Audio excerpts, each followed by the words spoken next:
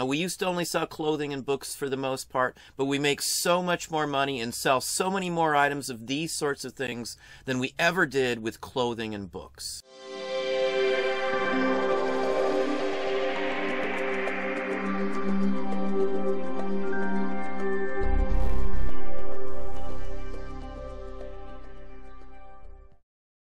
Hey, it's Don. Today we're going to talk about what makes us the most money. Where do we get all of our profits from these days? Now, we used to sell clothing. I had shelf after shelf after shelf of clothing all over the place. Same thing with books. We used to scan books. We realized, though, after doing that for a while, that it's a rat race and there's a lot of drawbacks for selling those. We've since moved over to areas that make us far more money, have no slowdown periods, have almost no returns, and sell all of the time for us for an incredible amount of profit. And we're going to take a look at some of those types of items that make us an immense amount of money. So why do I sell what I sell? Most of what we sell are niches, at least in this store here. Niches make us a ton of money. They're things that many people may not assume carries any kind of real decent value. Maybe a piece of cutout paper like this that's been printed on with a very lovely image. This is 1880s, 1890s probably, without a doubt. It's a larger piece. Between this one and its twin, basically, these were actually together in one sheet.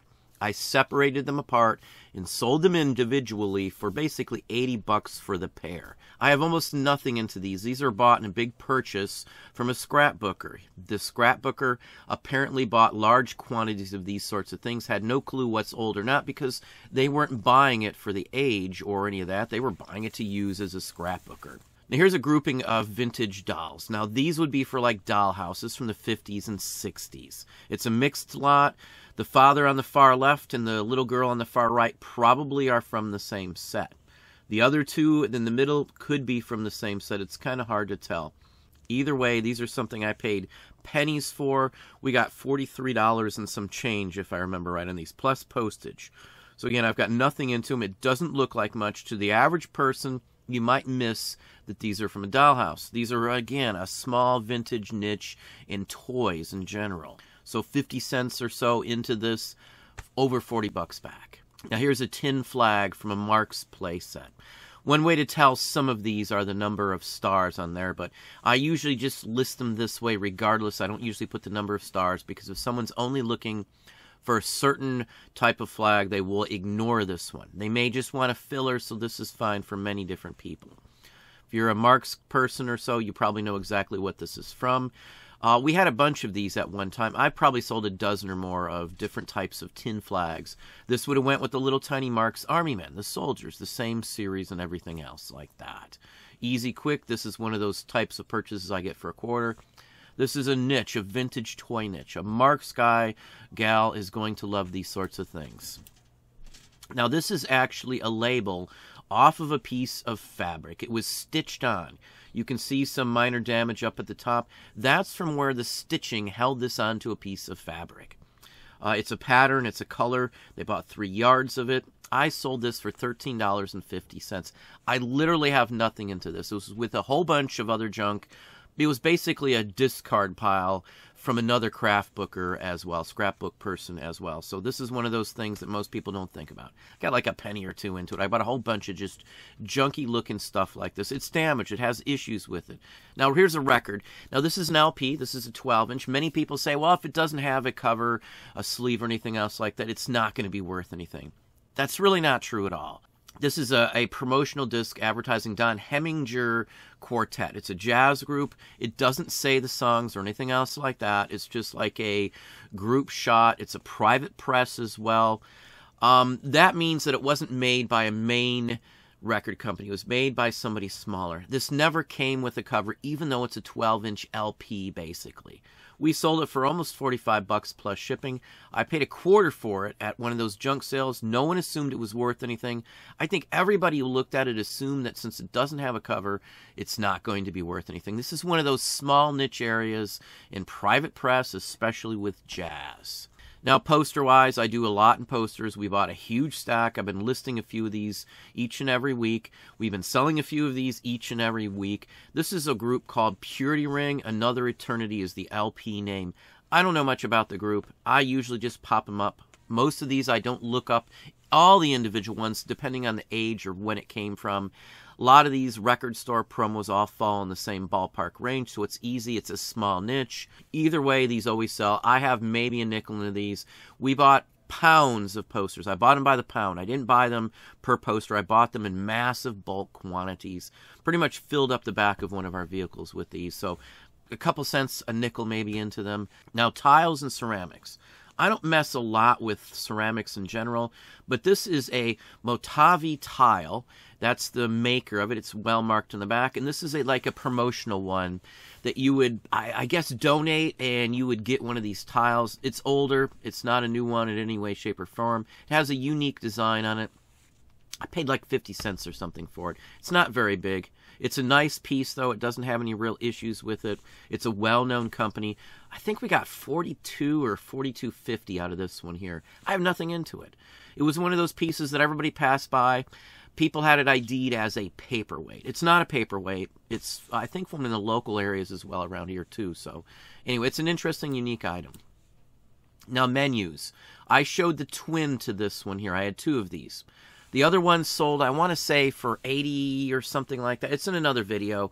This one I got roughly 70 bucks shipped out the door. Now, I have less than $1 into this. It's nothing super or spectacular. This is the Plaza Hotel. I believe this is from the one in New York. It's from 1913. It's a one single piece of cardstock. Nothing on the back. This is what would have been set on the table. Sometimes it would have been in a room. Has some little minor issues. It's not in mint condition, but it's still in decent condition. Again, I got nothing into this. So between two of these, sale price, we got over 150 bucks. And, you know, it's nothing into it. So it's 100 and say, I don't know, $15, $20 profit off just a piece of paper because I spent a little more time looking at it and realized it's a good early menu. Labels. I buy labels for anything. Sports labels. I'm not a sports person, but I'll buy sports labels. This is a roller skating label, luggage labels, shipping labels, address labels. Any of that sort of thing is sellable. This one here went for almost $24 plus shipping on it. I sell a couple of these every single week of my life. Sometimes I sell maybe a dozen or two in the same week. I've had people buy 20 or so of these all at the same time. On average, these have been going for at least 20 bucks. These are one of those items I never look up the price. They all go up for the exact same price. $34.50 for every one of these. I love these sorts of things. Most of the labels that I sell, the majority of them, I can just pop them up for a specific price. I know which ones are worth more, so at least I don't have to look up the majority of these. Now, sheet music. I sell sheet music fairly often. We sold quite a few this week. This is one I paid maybe a quarter for. It's been up for a little while. There's no graphics on it. Most people don't take a shot on these plain, basic-looking ones. It doesn't look like much. We got over 20 bucks for it, plus they paid for shipping as well. Easy, nothing to it. 2 photos and off you go. Now here's some prints. I love vintage art. This is from 1976. It's a portfolio. This is one of those ones eBay lost the images quite some time ago, and I guess we never went back in, but it still sold full price. The person who bought it was extremely happy as well. It's patriotic. It's hunting. It's by Remington. So the key on this one is a Remington piece. I know anything related to a firearms like Remington, Springfield, or anything else like that, I always sell. I don't care if it takes a little while. I paid $1 for this at a junk sale. So either way you go, I'm getting over 20 bucks back plus, you know, shipping on it. So easy, easy. Now this is a counter stand. This would have been on someone's counter advertising it. D. McCarthy and Company in Syracuse. I don't know what they sold. It doesn't even say. There would have been a place on the back for like an easel. It had an easel back. This one did sell for $64.50. Straight on off. Very happy with it. Maybe I got $1 into it at best. The people I bought this piece from and several other ones had no clue. It's their family's last name. They weren't sure what their relationship was or anything else like that. It was dirt cheap. It was just some owl cardboard piece to them. It's not a holiday piece. It doesn't advertise anything other than a business without any idea on what that business did. So it's an interesting piece.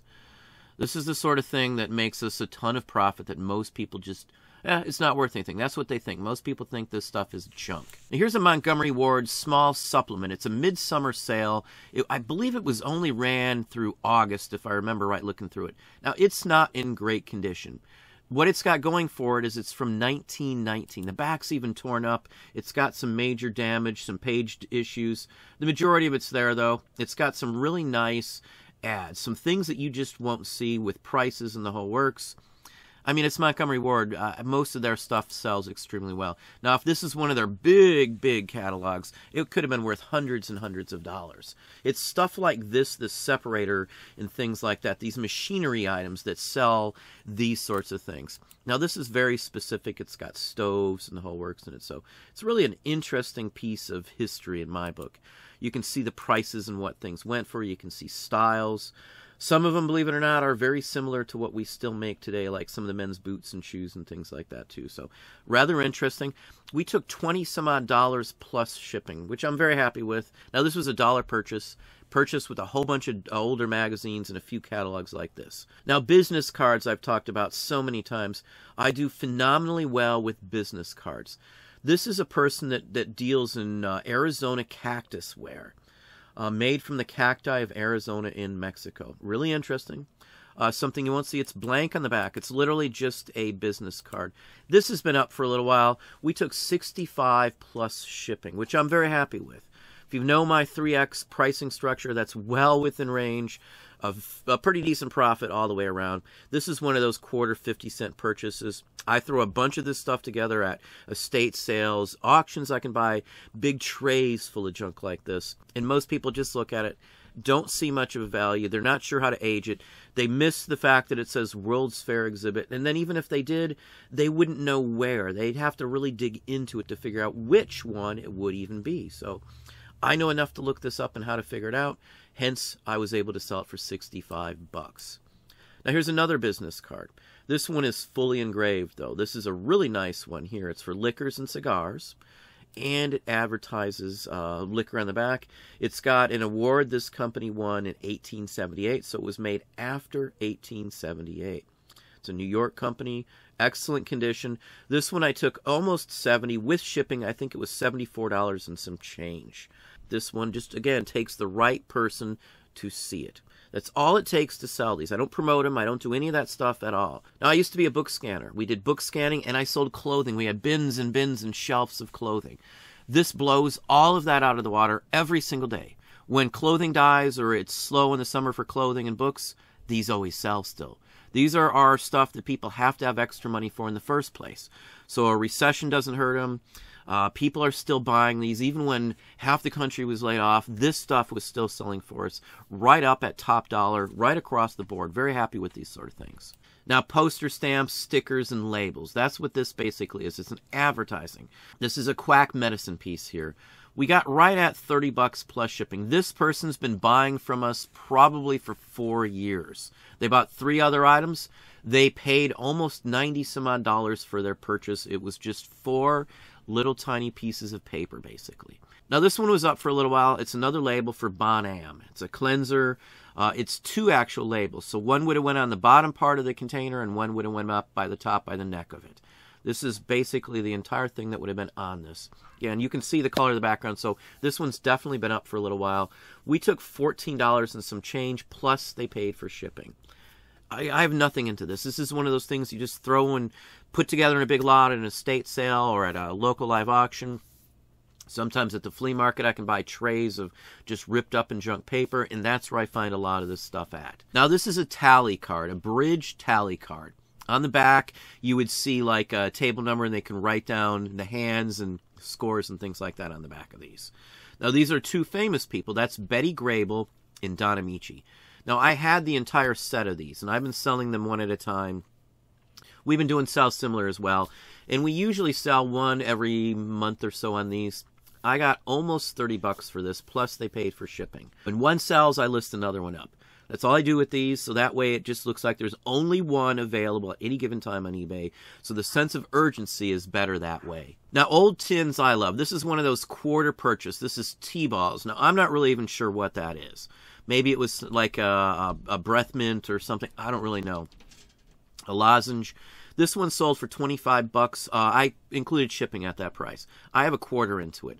These are one of those, you go to a garage sale, a thrift store, flea market or something, and they've got bins and bins of old tins. I rummage through every single tin bin that I see. If there's a bunch of tins somewhere, I'm looking at them.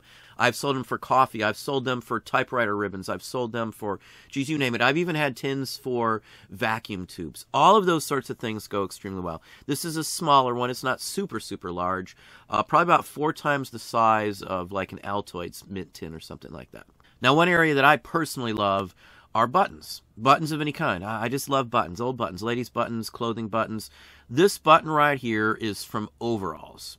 From probably about 1890s through about 1920. Sweet Ore is the brand name. I sold several of these. Now, for those in Patreon, you know what I call these. We've talked about, I've done videos just on these. It did go for the full price of $22.50.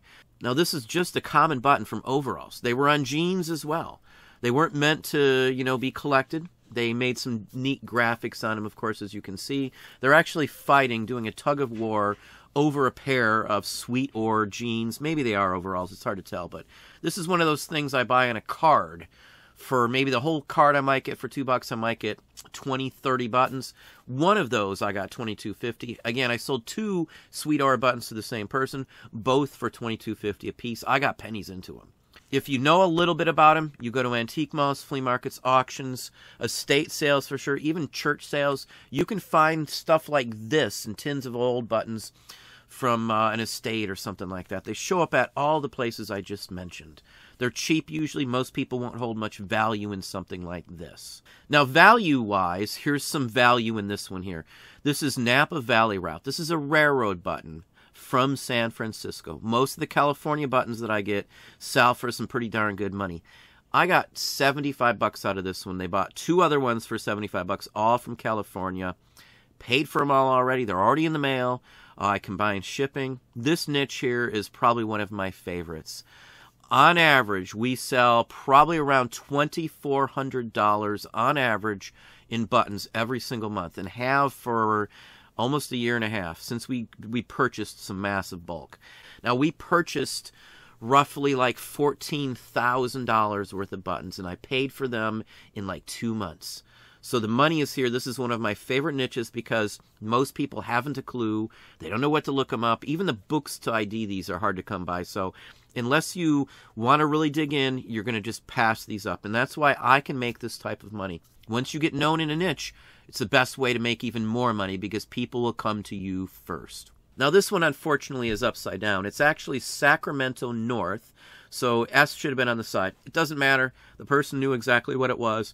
75 bucks as well. Now, the last one I showed you and this one, I have many of them. When one sells, I just change the quantity back to 1 again. I have 0 quantity on all my listings, so I can do just that. 75 bucks on this one also. Now, here's Peninsular Railway, Santa Clara and San Jose. That's where this traveled between. I have 8 of these in stock still right this minute. Again, I sold 1 for 75 bucks. And as I said, I have nothing, literally nothing into these other than the fees I have to pay eBay, the final value fees. So over $200 take-home profit from 3 single shirt buttons. That's it. I love the niches the best because I can always make great money on them. Again, it's almost recession-proof across the board. There are always collectors for these sorts of things. And all, as I said before, it takes is the right person to see them. And one more final item here, another button. This is from John Marshall High School. It's a cadet button from a high school in Richmond, Virginia. It's a smaller place, not a huge place. It's an earlier one, circa 1915.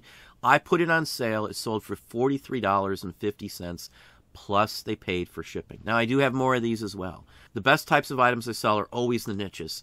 I do fine with wholesale. I do fine with NOS. I do fine with even some households and things like that. But I would always rather sell this because it's pretty much, again, sells all year round. There's not a big drop of any kind. There's always people out there that want these.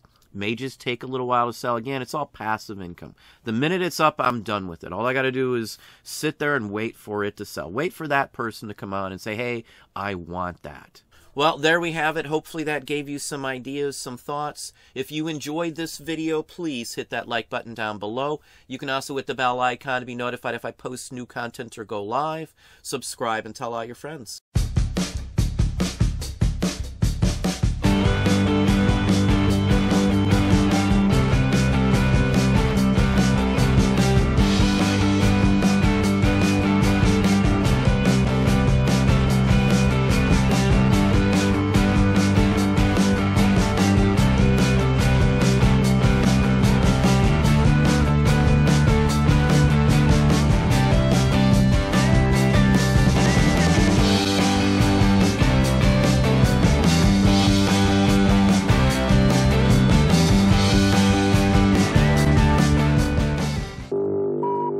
And counting to Jiffy Pop. All systems go for great taste. Roger, we've got heat.